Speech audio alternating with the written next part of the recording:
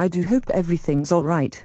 Summer's never usually this late coming home from school. Here she is, Lucy. Go easy on her. She's had it very rough today. What happened?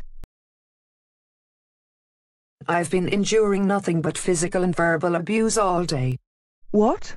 Who's been doing this to you? My teacher and classmates. Calling me a waste of space and hitting me around. I will be telling Mum and Dad about this. How dare they treat my sister this way?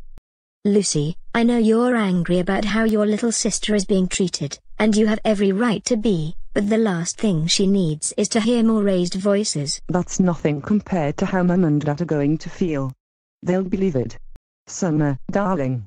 Come here, let me hug you. If you need to talk to someone about this, I recommend my mum comes over to offer more comfort. Thanks, Rebecca.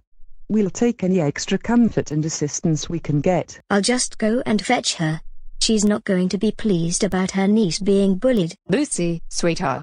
I couldn't help overhearing everything. Is there anything I can do to help? Actually, Nanny Grace, we'd be very grateful. Never fear, Auntie Romana's here. I'm going to be assisting you, Remina. Excellent. I called Roscoe and told him about it. He's on his way to help as well. I really appreciate all of you doing this. Summer, honey.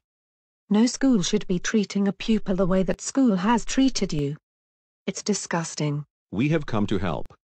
When Danielle and Victoria found out what Summer's been through, they insisted on coming to help as well. I thought schools were supposed to keep children safe as well as looking after them and educating them. Those naughty children should be expelled. And that teacher should be sacked. Before we go any further, Summer, did the school send you home with a note? No, but they did suspend me for a week. What in the world for? Time wasting, apparently. What a load of rubbish.